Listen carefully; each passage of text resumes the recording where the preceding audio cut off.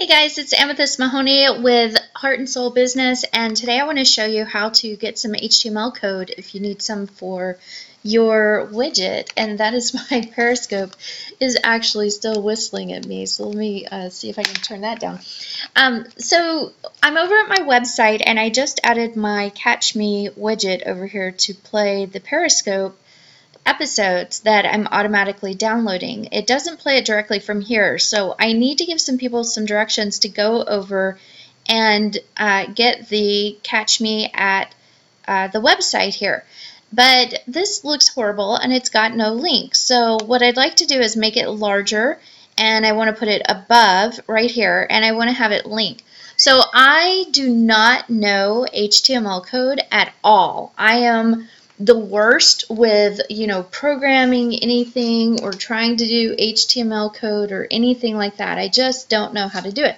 So here's how I cheat it on WordPress. What I like to do is, that's actually my widget page. I go into my dashboard here and I go under post, and I have a draft post that I use just for this purpose. I never publish this post. And I'm going to go in and under text, and you can do it under visual if you would rather do that. Let's just do it that way. If it will load here, it's a slow load day. It doesn't want to do it. But anyway, let's say catch me, or catch the Periscope replays at www.catch.me/heartandsoulbits. Okay, so let's hit visual again. Okay, great. And we're just going to make this 16 point, and then what I'm going to do is put a link here, and that's let me just go over to my catch page, which is here, and I'm going to snag my link to make sure that it's correct, because really I am not good at this kind of code at all. You want to hit open link in a new window or tab and add it, and there it is right there. Now what I can do is it makes the HTML code for me. So I can copy that, go into my widget. I'm going to save this like this, and let me see what it looks like if I put it in the same text widget. So save that, and I'm going to go refresh my page. Okay, so it looks bad with that right there, but the link is there. So we'll go back into the edit because I don't want that space, and we'll take that out and hit that. And I can just show you that if you go under visual, it took that out. So I'm going to go under the text again, and I'm going to copy it and paste it again, and we'll see if that leaves it short enough to only show up on the 2 lines. We'll save the widget and refresh this page, and there it is. So I think one more thing I want to do is I want it to show that it is actually a link here. So right now it's just the gray color. So I'm going to go into my Photoshop here. I already have a link with my colors, and I'm going to choose this one.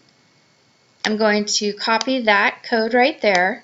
I'm going to go back to the page here, and I think what I want to do is I want to make this black so it shows up really strongly, and this I'll put in my custom color code that I just snagged from my picture that I already had made, and now it's got all of this HTML code, like with the colors and the link and the other color. I could never do that on my own. I just don't know how to do that. So fortunately I don't have to.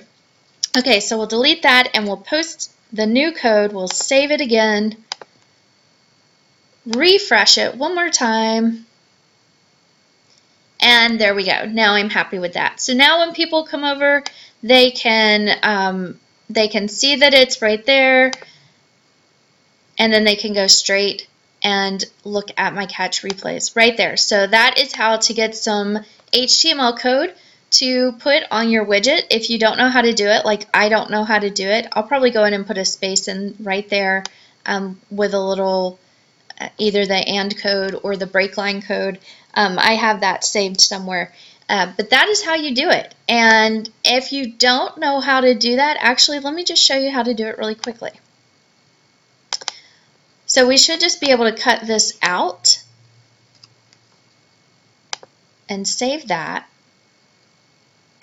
This is how I cheat. I cheat a lot on my how to do widgets and coding and things like that. So I believe it's this one.